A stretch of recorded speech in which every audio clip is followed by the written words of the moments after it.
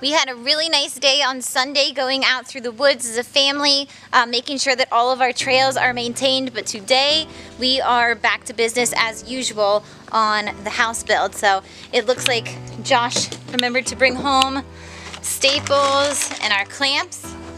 So we're going to be knocking off some of the stuff on our punch list that we've been telling you guys about, and then we are also going to start working on the shed for all our solar supplies. Okay, so Josh, are we tackling, I don't think I can see you with this light, are we tackling the small tasks first, or do we want to go out and plan what's going to happen with the solar shed? Just bang these small tasks out real quick. It shouldn't take too long. Let's get them done, and then we'll go outside and figure out where we want to put everything at. Okay.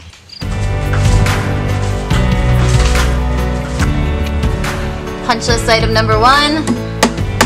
Staple up Romex.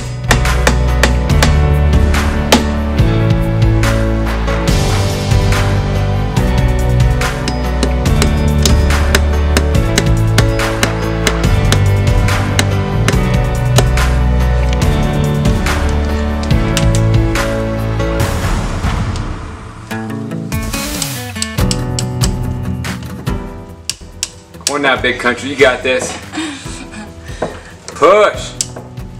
Oh my god. I thought you had all the muscle. I forgot this is that activity where I make that weird face. Oh. There's other activities with the weird face also. You got it. Punch list item 2, missing clamp. Alright. Clamp's done. Romex stapling is done. Next on the list is deleting this box right here and going with 3 single boxes. The reason behind that, we installed a 3-gang box for 3 switches. We're still going to get 3 switches. We're actually going to have them going vertical like this, 1, 2, and 3. The reason behind that is we're going to put a 2x right here and leave this open for glass. Yes. By having this 3-gang box here, it shrinks that glass up. We want to get the most visible glass possible. Yes, because this entire back wall is going to be glass. So like the triangle behind Josh, this rectangle, all of this up here, and then same over here on this side, all glass. So gotta switch those out and get ready for glass install coming up sometime next month. Yep, exactly. Okay, let's do it.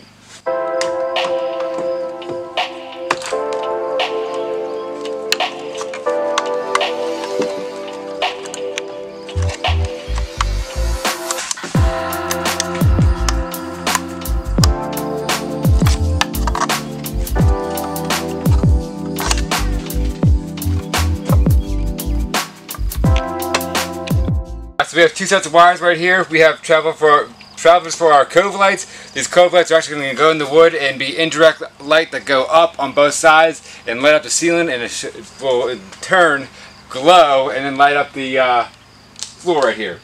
The next set of wires is for the chandeliers they're going to hang. Got 2 chandeliers hanging down also we're going to do. And we have a 3rd switch. I'm going to steal power from this receptacle right here, and it's going to be for the outside lights out right here hanging off the side of the house. Yes, because there will be a deck off the front here. Yeah.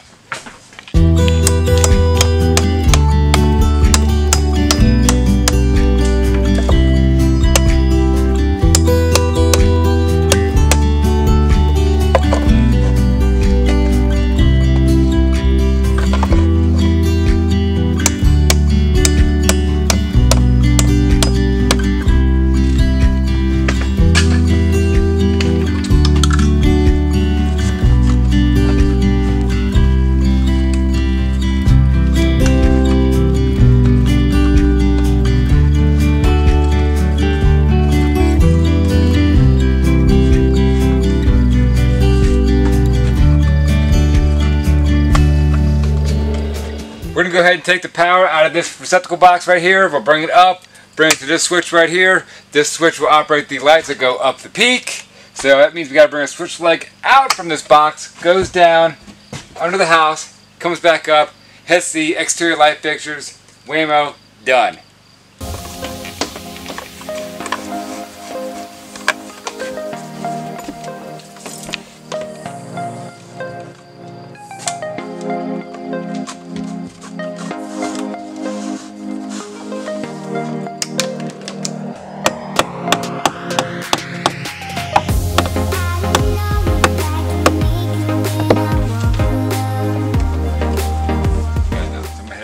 box down there. It's gonna be a driver downstairs. It's gonna be LEDs coming out that wrap it up driver. I got enough Romex. I'm good to go. I'm gonna waft this thing off, and that should be good. What do you think, Aaron? All right, so that's good enough. Let's go ahead and stick these bad boys in real fast. There it goes.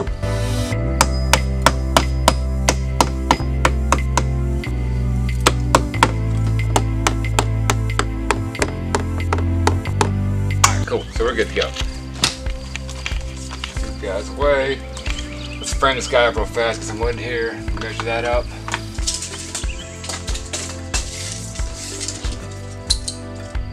What we got? I have, it's called 87/8. Why not?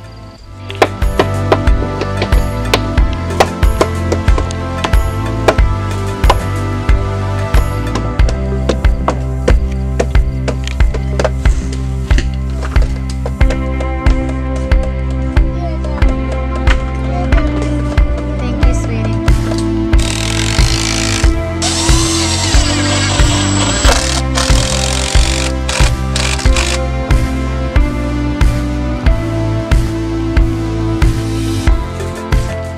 Alright, so Josh went ahead and finished up the little bit of electrical that we had going on inside.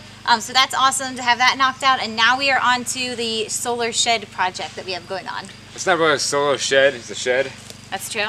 However, it's going to house all of our solar, Yes, well, some of all our our equipment. So Yeah. it's going to house the inverter, the battery charger, and the batteries. The reason why we're doing that is because we don't want the lithium-ion batteries inside the house, just in case something happens. They are known to catch fire sometimes. So just get rid of all the risk, put it out in the shed. Yes. So along with what's going to be in that shed, there's going to be the pressure tank also for the well. Yeah. And that shed's going to be a concrete slab. And everybody's thinking we're going to get a lot of crap for it, saying the battery's going to get too cold, the pressure tank's going to freeze, all that nonsense, which is all true. Right. But we're putting radiant heat in the concrete floor, and that's what's going to keep that thing heated up to a nice temperature. Yes.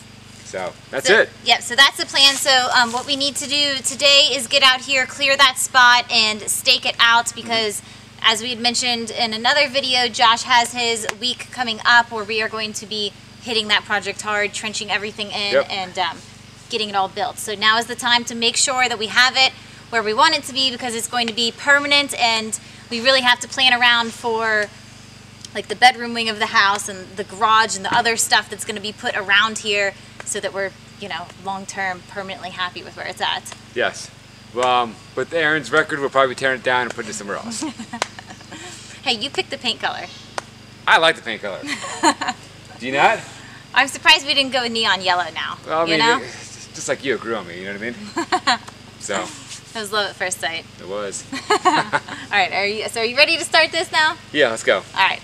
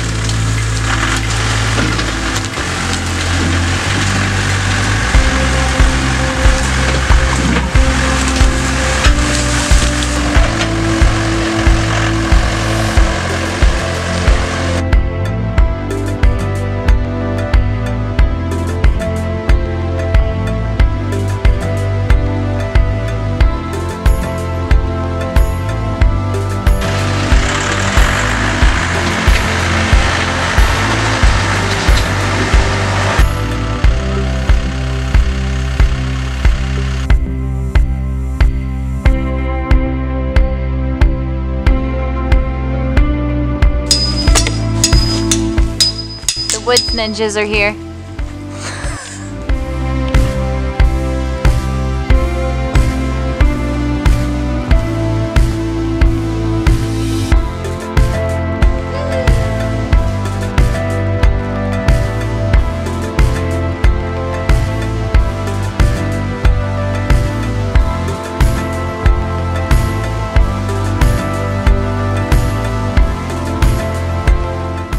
Alright, so we went ahead and took topsoil off real quick with the tractor. It's not completely level, but I think it's probably going to be good enough. We went ahead and staked the 4 corners of the shed. So the next step for us is we're going to go ahead and dig in some turn down footers. So keep in mind it's going to be a concrete slab, the whole thing, so I have turn down footers going down. Yep. So that's it. Yeah, that's it. Got the electrical done, got this prepped, so we're getting close to getting started on this, which is going to be awesome because we're kind of in that place where we need like certain things to happen before we can move ahead to the next thing, and it's a bunch of like little things that build up to get to the next thing, and we're trying to get to the point of having all of the electric in and water, hooked up, everything hooked up and rocking and rolling. Yes, because then we can really get to work on the inside, and it'll be a lot easier actually having power inside there and lights, which we don't have. We have like ridiculous task lights right now, so yeah, it's kind of lame. So yeah, so I guess that's it, right? Yeah, that's it. Time to call it a night. I'm feeling tired, a little bit burnt out here, trying to hang in there. It'll be all right, right? You'll be fine. You always are. All right, guys. Thanks for watching. We will see you next time. Yep, see ya.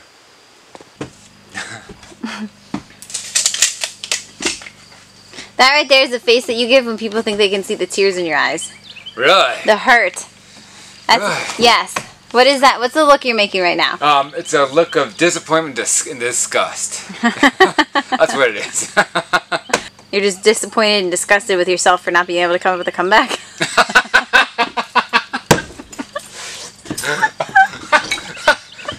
Pretty much. It's okay, Josh. You can try again next time. That's good. You know, Aaron, you ever heard of safety first? You should have been wearing gloves. You know what I mean?